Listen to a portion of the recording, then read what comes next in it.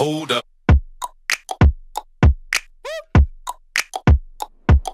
Hey, what's up guys, it's Fun Hackers here and we are back with another video. I'll show you how to jailbreak iOS 9.3.3.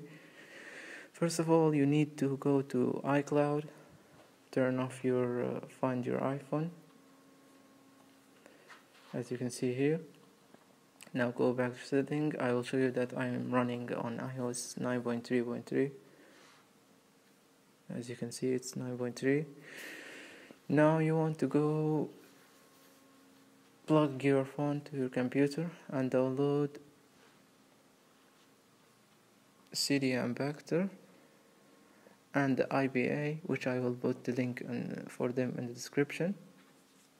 After downloading CD Impactor, you want to extract it. After the extracting, open it and drag the IBA into the CD Impactor window. Now guys, you need to enter your iTunes account. After you enter the iTunes account, wait for it. Some error will happen, just like this one will pop up saying that certification error. You need now to go to CD Impactor and click on Xcode. Click on the second one, revoke certification, and re-enter your password and email. Now this file will show up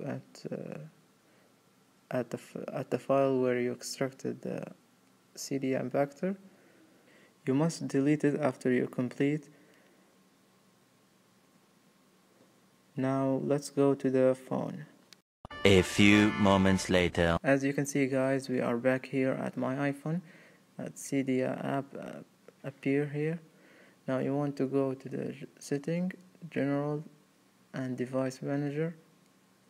Trust this profile that have your email on it. Now you want to open the CD app, click on start. As you can see, I'm already jailbroken, so for the first time you need to click on jailbreak.